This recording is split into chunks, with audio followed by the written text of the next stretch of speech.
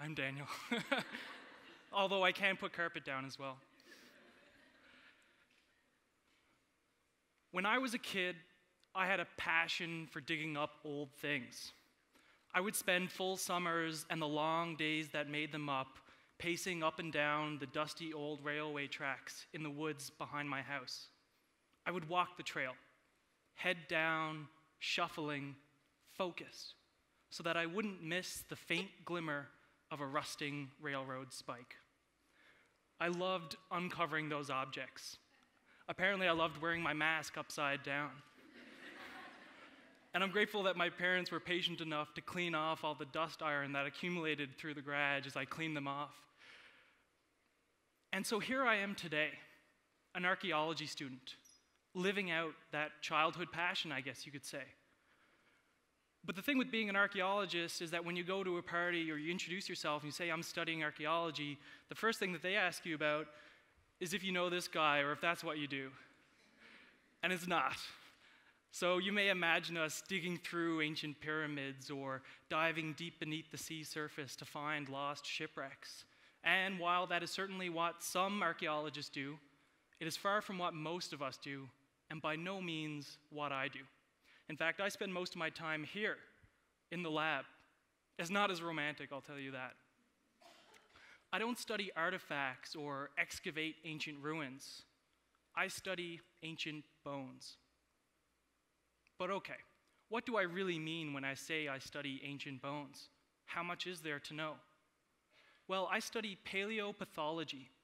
Paleo meaning old, pathology meaning the study of disease. Yet more precisely, I study paleo-oncology. Paleo, again, meaning old, oncology being the study of cancer. I study ancient cancer, and today I want to share with you what we can learn when we begin to look deeper. One of the tenets of archaeology is that we never take anything from the past. However, we're willing to make an exception. Today, this treasure, rather this perspective, will be yours to keep. My journey began here with this image. It was included in a scientific paper that described the remains of a 2-year-old child from the northern peninsula of Newfoundland, whom belonged to the maritime archaic culture.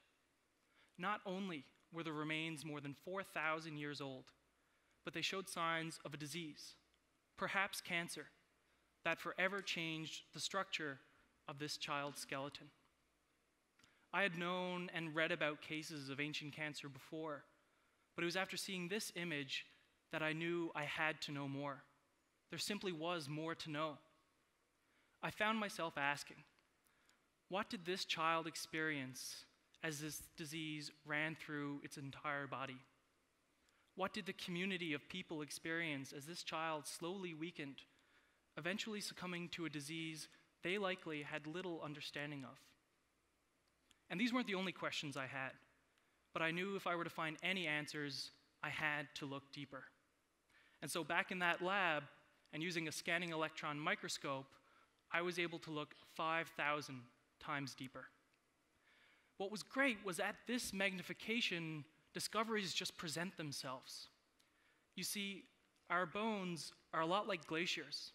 They're dense, composed of many different layers, and like our bones, seemingly impenetrable. Yet they are not invulnerable.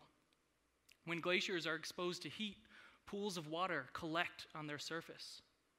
And when bones are exposed to cancer, cells called osteoclasts that are naturally occurring in our body, but when cancer becomes active in the body, they proliferate out of control. And what they do, these osteoclasts, they create holes in the bone's surface, craters really. And these craters look like this. They mimic or mirror those same glacial pools. And in glaciers, what we get are these called glacial moulins. Those pools of water develop deep into the glacial core, creating waterfalls and holes that run all the way throughout the glacier. In bone, those cancerous osteoclasts bore just as deep, leaving similar patterns of destruction. And like the glacier that drifted over Newfoundland more than 10,000 years ago and left rocks like these, called glacial erratics, cancer too leaves a subtle trace of its once immense force. The globules here are called calcospherites. They are balls of calcium and phosphorus that are excreted by those osteoclasts. In healthy bone, they're normally recycled, but here they are left behind, like erratics on the tundra, as a testament to the great forces that once shaped this landscape. But it's easy to spot those boulders as you drive across the province, or to see an iceberg floating outside the St. John's Narrow. But finding evidence for ancient cancer, even for researchers, is incredibly rare. This is because just a few thousand years ago, cancer did not exist at the same scale as what we see it today. Cancer, whether we like it or not, is a disease of civilization. It is a result of living longer, of exposing ourselves to the things that come along with development and technologies. What we see here in this graph is the expected rate of increase for cancer in the next 20 years. It's a 70% increase. So what that means is the current number globally for diagnoses of cancer per year, 14 million, will be 22 million by the time 2022 hits us. What this really means is that it will be our generation that will compose the predicted 22 million lives to be affected by cancer annually. So equally, it must be our generation to rise to the challenge and meet this health crisis. It must be our generation to become the medical professionals to employ new, innovative solutions to this growing health challenge. We must be ready to look at and act on cancer in ways that we have never before. But I want us to know, is there a way for us to step beyond statistics or biology or beyond the capacity of the naked eye? Is there an issue that exists here that is deeper than what is first sight? Research involves us to see things from new perspectives. In my research, I'm exploring a new way of imaging bone in the third dimension. And it's at this point in my talk I would invite you all to put on your 3D glasses as we look at the next few images.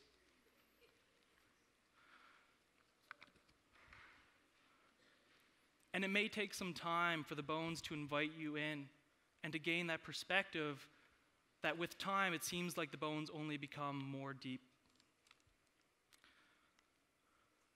You see, as archaeologists, we are always concerned with what we find. Yet we rarely ask ourselves, what's missing here? Well, what's missing here are the blood vessels, bone marrow, and the flowing blood that once filled these now empty caverns. When we take the time to see what once filled these bones, we can recognize that these bones, more than 4,000 years ago, housed a human life. The bones were always a person, but sometimes it is a change of perspective that is required of us to acknowledge that the scientific work we do is not merely with specimens. I've never lived in a maritime archaic longhouse. I've never hunted caribou on the exposed northern coast, nor have I ever processed harp seal with tools I'd carved from the stones around me. And so when I go to a museum and pull out trays of artifacts, looking at harpoon heads or the reconstructions of those longhouses, it is hard for me to ever imagine myself in that world. But this world, although seemingly more alien, it is perhaps more familiar. I've lost loved ones to sickness. I faced health challenges myself. We all have. And everyone in this room has experienced the reality that comes with that adversity. Sadness, loss, anxiety, confusion, frustration. These are human feelings. They are just as natural as the biological processes that hurt and heal us. the diseases that affected individuals throughout history, biologically, psychologically, and emotionally, still affect individuals today. What we learn through this is that we do not need to live the same way of life to share similar experiences of being. We are tied to the maritime archaic and all people of history in ways that transcend time and space.